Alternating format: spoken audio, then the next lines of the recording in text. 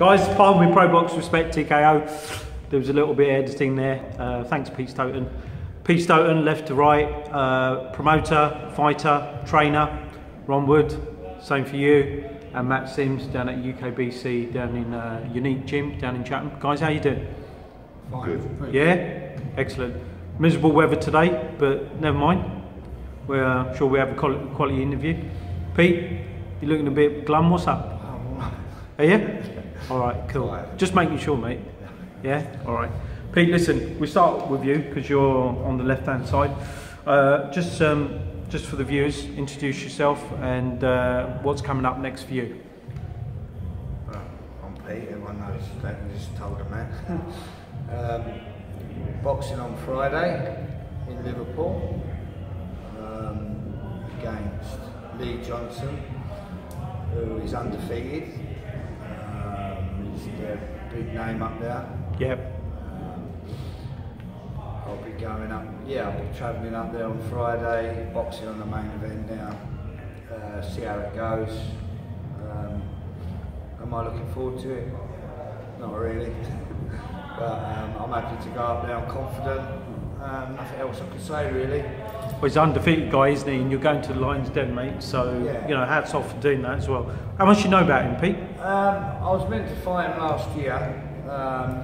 Big tall fella, knocked out quite a few people.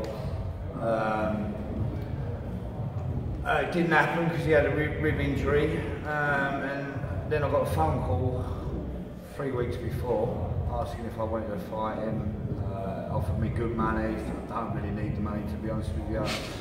But I've been training very hard with this man, Ron Wood. Yeah. Also been sparring a hell of a lot with a guy called Carl Kingslow since January. Yeah. Hard sparring, like fights. Yeah. And you don't just box, Pete, do you? You do different variations. I know you do wrestling and. I do it badly. Yeah. I'm not very good. No, but you know you try your best. Yeah, I try my best. Thanks.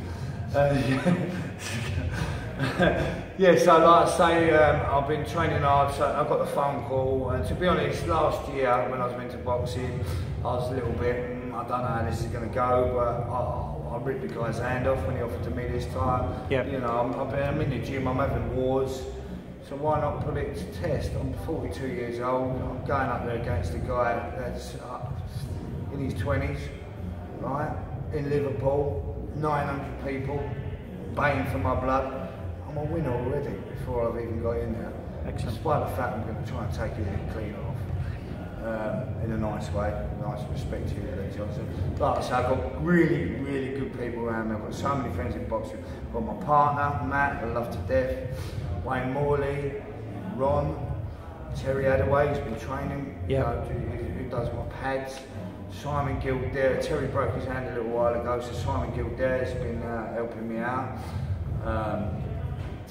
I've just got a lot of good people. Got Andy Clegg's gym here today, so that's just shout out to Andy as well. Mate, listen quickly. I mean, you mentioned a few different reasons. You've had more comebacks than probably Roy Jones. Yeah. But come on, you seriously, mate. I know you're sort of playing it down a little bit, but you must be pretty confident, mate, going up there. Oh, of course I'm confident. Yeah, I'm really confident. Yeah, I'm confident all the time I fight, but I don't make it out as something that isn't. You know, it's not a world title fight. It's not going to be on telly. You know me, it's just another fight. 2 weeks after that, I'll fly to Benidorm. Yeah. Fighting in a ball ring against an Italian guy who's meant to have freakish power or whatever. In Benidorm, right? Benidorm, live on telly out there. How did that come about, Pete? How did you get called to go and fight in Spain? I just got a message of a guy that was selecting the English team, trying to get some good fighters from England, and he messaged me. He said, "Am I still boxing?" I said, "It depends," and he said about it, and I thought to myself, you know, why not? Can't pass an opportunity like that. Do you know if they're going to have a big crowd out there? I know you know 900 people this Saturday, but they got some guy out there, a professional fighter. I can't remember his name, to be honest. I'm only really concentrating on myself. Okay. He's fighting in a big fight out there, and apparently it's selling really fast. I don't really give give a shit because I'm not the promoter, so I'm just going up there to have my fight, and that's it. Just going to move to Ron very quickly. Ron, how you doing, mate? You all right? I'm good, thanks. Yeah. Good, good. Ron, you've been involved in the fight game for a long time. How did you get involved in it? Well, back in the late 70s and the early 80s, I was on a circuit in South London. Yeah. Unlicensed. We called it booth boxing then. And I've always been a fitness fanatic. At gyms, done triathlons, marathons, all crazy stuff, assault courses. Yeah. I'm genuinely, my genuine love is boxing, any form of fighting. And I love guys that like to fight. My experience is most guys that get in the ring have got screw loose, whether it be MMA, whether it be booth boxing, unlicensed. Sure. They've all got screw loose. But they're all dedicated to the sport, Absolutely. those that do well. And I just enjoy training people. And my experience, I pass on. Ron, you're looking absolutely brilliant. Obviously, as you said, you've always been a fitness fanatic. Yes. So, from your point of view, you're now training Pete. I'm part of a team that trains Pete. Yeah. Okay, perfect. What do you see? What do you think this guy does really well? And how do you think Saturday's going to go? I knew of Pete for a few years prior to meeting him, and he come up and introduced himself to me in the gym. And the minute I laid eyes on him, we connected, and that was just over a year ago. And I saw something in him that I recognised, and there's a depth to Pete. You know, he's a really deep person and totally dedicated in what he does, and that's a rarity. And everything he does, he puts 100% in. So I'll give him some of my time. And now we train once or twice a week.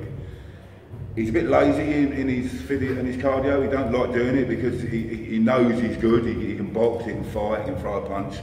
But I've got him up to a level now where he's unbelievable. He's fit. So how do you think Saturday's going to go for you guys? Are you going to travel up to Liverpool? I've offered to go with him, but I will or I won't. He offered to come to Malta with me once on the day before. No, I don't want to put him out. I'll be going up there with Terry. I know if anything went wrong. I know if he needs me. I know where he would be. But as for that fight, I feel sorry for the guy because I think Pete's going to hurt him. Pete's going to seriously, he really is ready. How do you focused? So camp's gone really well for you guys then? Yeah, I think so. Okay. I think so. All right. Moving on to Matt Sims. Matt, all right, buddy. Good to see you again. Shout out to your gym as well, unique gym. Matt, when I first met you, probably about over a year ago, you weren't fighting then. You was training. What's changed since then, mate? Because you've had a few fights now, haven't you? Yeah, I think to be honest with you, it's just that I am around a good bunch of people. I'm always with Pete. We've been working on a lot of things, promotions, King Promotions, which our next show is November 18th. Okay, just going to ask you that, but yeah, cool. So, you know, and I think what the hardest thing is for me really is that I have a very big team of fighters. So I personally believe that when I'm training my team, I have to come second. Opportunities just come around, and I boxed down in Dover in December. That went well. Nice tall rangy guy. Everything went to plan. My next one is in Grays in Essex. Next Saturday, right? It's next Saturday, August 19th. It's for English Pro K1 title. So stepping away from the boxing, we're doing K1 on this next one. Okay. So what's the difference? Why would I do boxing? Why would I do K1?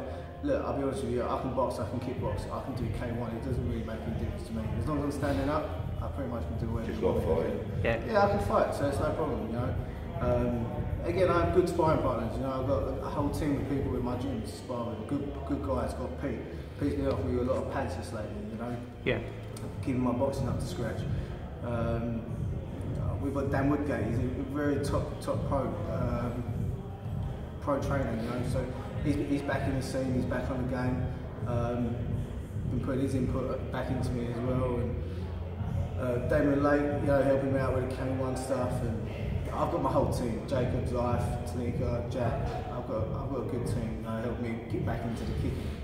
The only probably downside is that I've not kicked since 2012. Okay. So it's quite a few years since I've been using my legs again. But You're getting there. doesn't mean I don't know how to use them. Do you know what I mean? So it's just, yeah. So you prefer obviously the stand up, you know, the Yeah, fight, I've tried the the striking. MMA stuff. It's a good game. I just don't like rolling around with sweaty men. There's nothing wrong with that. Each to their own. But yeah, it's hard. MMA is hard. No doubt about it. But it's an individual thing. Yeah. Sure. Yeah, so I think it's whatever you sort of learn and take to. So, but yeah, I've got a good opportunity fighting for a Pro K1 title, ISKA title, and that. So it's a world recognised title. It's not just Mickey Mouse. Mickey Mouse made that title. It's a recognised world title. set. Yeah, well, it's a good title, you know. So, Yeah. Mate, you're obviously a very fit guy just by looking at you, and as you said, you're a trainer as well. So how do you keep yourself motivated as a fighter and as a trainer? I mean, you've obviously got a good bunch of guys around you as well. I have good people around me. So even though like I might not be training with them, we still have lots of conversations. We still talk, you know, and all the rest of them. You know, I'm with people. And he comes from good stock. Yeah. I have to say this, I used to train his dad. Yeah. He comes from that sort of background. Yeah. So you come from a fighting family, yeah. Yeah, you know, and I'm with people every day. You know, like we're best of friends. So Yeah. you know, it's like. And as you say, it doesn't necessarily have to be the physical training, just the motivational chats. Yeah, you know, that's a when big- you're that's a talking big about, side of it. you know, and you're watching sparring, you're watching fighters, you're watching this person do this, and how that person's developing. Yeah, look, I'm not getting any younger by any means. You know what I mean? So I don't know, you know, what when I'm fighting again. The beauty is with me is you never know when I'm going to fight. Of So course. that's why people want to buy tickets. Yeah. It's exciting. You know, Yeah. what am I going to do? Yeah, I'm going to look for a big guy. What am I going to do? And you I give don't it know what I'm 100%. going to do. So that's a good thing. You Yeah. know? So that's why when I fight, you know, I sell tickets. You know? So Matt, let me ask you. Obviously, you've got quite a well-rounded game. Yeah. What are you making of this 26th of August fight between Mayweather and McGregor? Listen, it's an interesting fight. Everyone writes everyone off, you know, the MMA against the boxing. Mayweather is the elite, obviously. Conor McGregor, just from a fighting perspective, Yeah. stands a chance at fighting. Doesn't he? Yeah. Do I think he's going to win? No. But at the end of the day, he's got a fighter's chance. Of course. He's got a fighter's chance. Of course. Right? He's got You know, youth, yeah. He's been in many fights. You know, he can throw shots. I don't know if they'll be anywhere near as close as, Yeah. you know. And I'm sure all three of you guys know because you're in the fighting game for a long time. And it's not the first time it's happened, the crossover. It's just two high-profile guys coming together, It's a money you know, fight. for the event. It's a money fight, isn't it? That's what it is. Yeah. The best fight, a really fight that we want to really talk about is Canelo versus Golovkin. Golovkin, If yeah, you're going to talk about any fight, I'd say talk about that fight. That fight is a good fight. absolutely. You know, so Mind you, on the same day as your fight, there's obviously down in the lower divisions, Terence Crawford is fighting in Dongo for the undisputed World Light Welterweight Championship, which hasn't happened for a while. So yeah, so there's some great fights happening in August, guys. Just before we wrap up, Ron, any last words as a trainer or you know in any way? Just my thoughts on the McGregor Mayweather fight. I feel that any time you put two fighting men in the ring, Yeah, anything can happen. absolutely. Anything can happen. Yeah. That amount of money behind it, anything can happen. Yeah, I mean, if nothing else, I mean, people like you said, Matt. People can write him off at their peril, but look, he's a two-weight world champion in his respective sport. He's got youth, and he's got a meaty left hook as well, isn't he? He's got a meaty left as well, so anything can You happen. can throw a punch. But listen, guys, thank you so much for today. Pete, don't look glum. All the best for Sunday and the 26th of August. Friday. Is it Friday? Friday, yeah. Sorry, you're making me forget now. Still Sorry. Friday. It's still Friday. Listen, all the best for Friday up in Liverpool. I know you do wonders. And obviously 26th of August out in Benidorm. Ron, thank you so much. Matt, all the best for 19th of August. guys, just don't forget November 18th, Denton Showground, Kent's biggest show. You want to get on it? 2 world titles. We've got 2 world titles. Yeah. Speak to us, guys. we'll get you We'll all on. be Guys, there. very quickly, is there anything on the on the UKBC side as well? 1st of October, that's nearly sold out now anyway. It's all over Facebook. I don't really need to. Where's it going to be, Pete? I said the gallery. It's at a brand new gallery. They just refurbished it. Spent thousands of pounds. I don't really need to big that up. I think that's a good venue.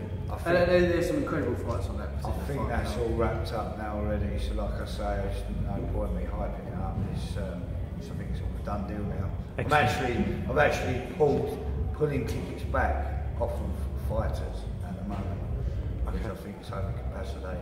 I don't want to jinx myself to touch wood, wrong wood. Touch it. Yeah, that's it. But the big one Perfect. is November the 18th, which is Deadly. Deadly's promotion at Deadly Showground, which holds 2,500 people. Yep.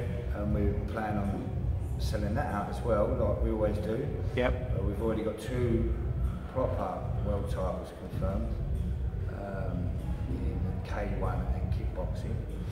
Plus there'll be white collar boxing, MMA, kickboxing, Muay Thai, K1. So that's going to be the one. We'll definitely have a catch up before then. Look, guys, all the best for your fights. As promoters, you do a wonderful job. So somewhere after August, we'll have another catch up as well. Brilliant. All the best, guys. Take care. Thank Cheers. you.